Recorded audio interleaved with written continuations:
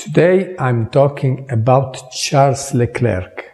I'm very sorry for his fourth place in Silverstone, but we can admire his tranquility in accepting the mistakes of the box.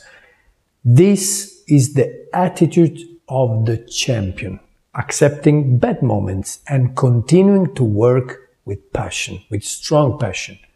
I'm sure that in the future we will see a good World Championship again and a fantastic fight between Leclerc and Verstappen, the two drivers with the most talent and with the best cars.